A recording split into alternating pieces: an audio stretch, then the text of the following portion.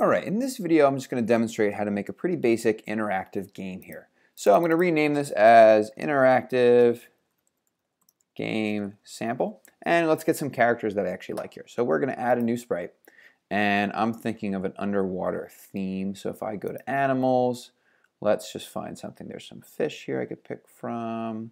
I like the octopus. And I'm going to go ahead and right click on my cat and get rid of him.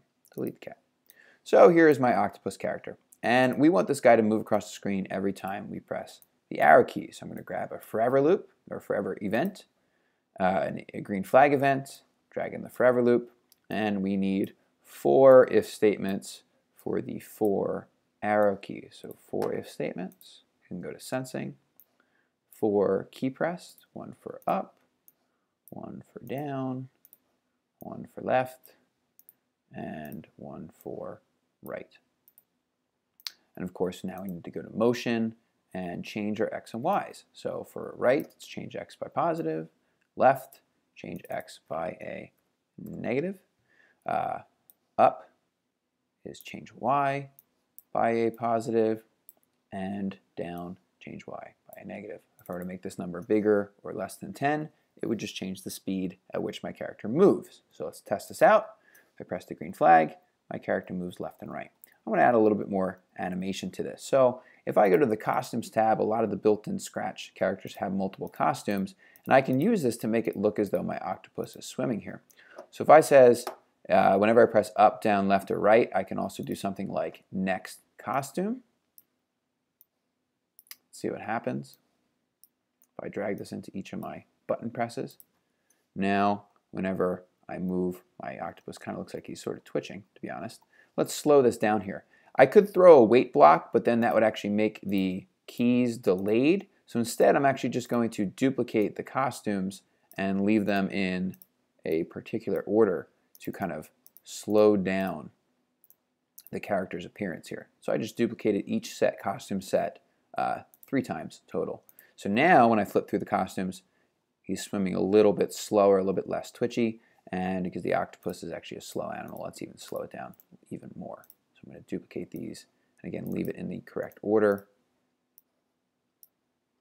And we'll just add 2 more to the bottom here. And now let's preview. There we go. And you'll notice that if I'm looking at the costume window, I'm flipping through all my costumes. All right. Now let's actually make this kind of an interactive game. So let's add a nice backdrop. And I'm going to stick with the underwater theme. So let's go with this guy. And let's add a score or like some type of counter. So let's go ahead and make something called lives. So I have a way to gain and lose lives here up in the corner. So let's say we'll add a bad guy. Let's add another sprite. Let's see what animals we have that could attack our octopus here.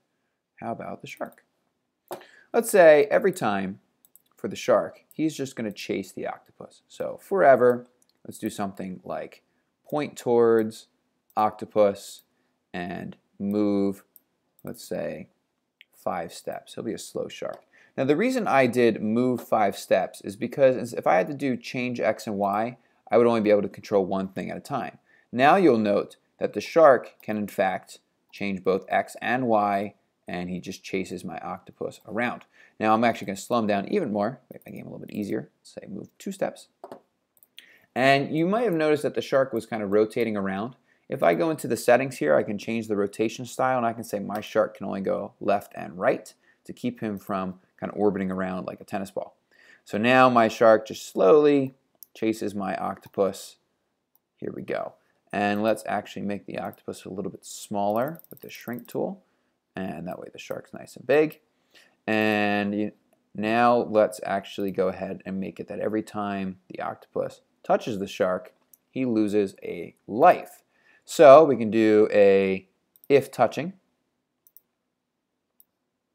If touching shark.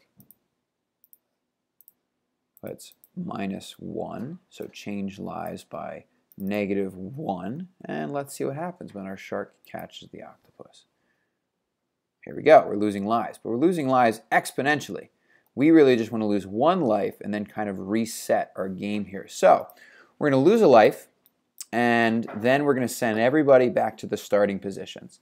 So let's say every time we lose a life, we're going to say go to 0, 0. So start in the center.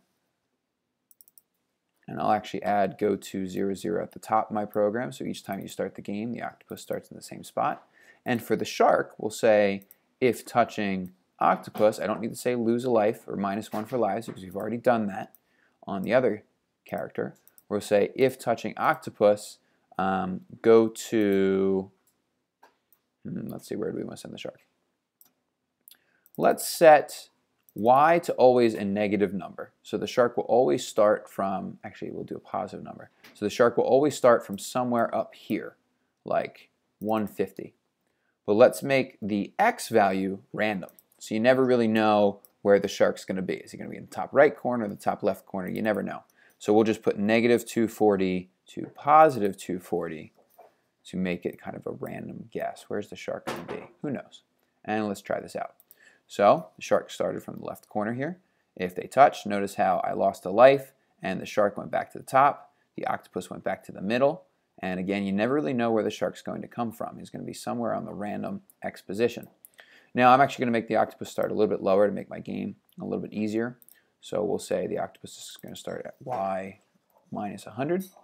And if you lose a life, y -100. And we also need to set lives to 0, or however many lives you start the game with. So each time you press the green flag, we'll give the character 5 lives. I could also do something like play a sound each time we lose a life. So if I go into my sounds library, I don't want the meow, I could do something like, I don't know,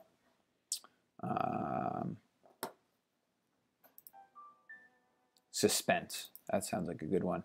So each time we lose a life, play sound suspense, and kind of move around here. So let's see what happens. Each time they should touch, they lose a life, everybody sets back to 0, and I have 0 lives, but we're still playing because I never said what to do if we run out of lives. So let's add one more if statement. If lives is less than 1, or I can say equal to 0, so we'll say equal to 0, then what do we want to do? Let's say we'll kind of make everything go away. So we will hide lives, we will hide our octopus. I'm actually going to duplicate this to the shark, so that way we can also hide the shark when we run out of lives here. So if lives equals 0 on the shark side, we'll hide the shark. And then we'll change the backdrop. So if I go to my backdrops, I'm going to add, or I'll use the original backdrop, make it kind of dark and gloomy, and I could say something like game over. And this screen will appear every time you run out of lives. So if I go to my octopus script, we can say switch to backdrop game over, or backdrop 1, because that's what it's called. Now here's the one problem. If I press the green flag, we're not underwater, and that's because I need to set the backdrop to underwater each time the game starts. So green flag, start the game. Let's just run out of lives here. I might have a little lives glitching problem. And game over, just like so.